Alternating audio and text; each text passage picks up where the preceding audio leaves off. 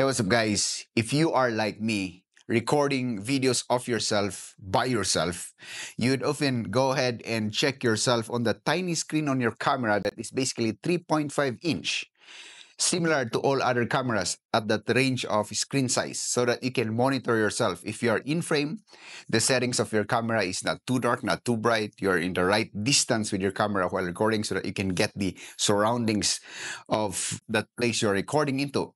Now, it would be a little bit of disruptive if you keep on checking yourself, trying to see on that tiny screen. So here's a better solution. Let's make it bigger, right? So the solution is very easy.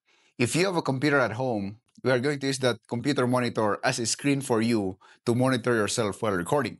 For me, right now, I have this 21-inch monitor that I'm using for my computer.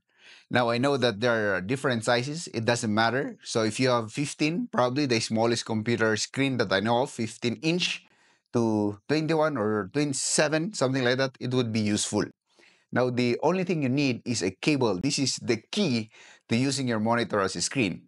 This is a HDMI cable. It has a HDMI port on the other end and a micro HDMI on the other end. Wherein, if you try to open your camera on the sides, you check the ports, you will have this U-shaped connector. That's the micro HDMI where you can plug it. Now, for older camera system, you might have a different port. Maybe that's the mini HDMI. So you need to check.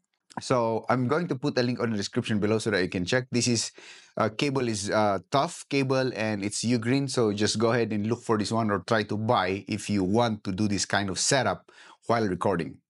So there you go. You can see me myself recording here so that I can share with you what a big difference we're in.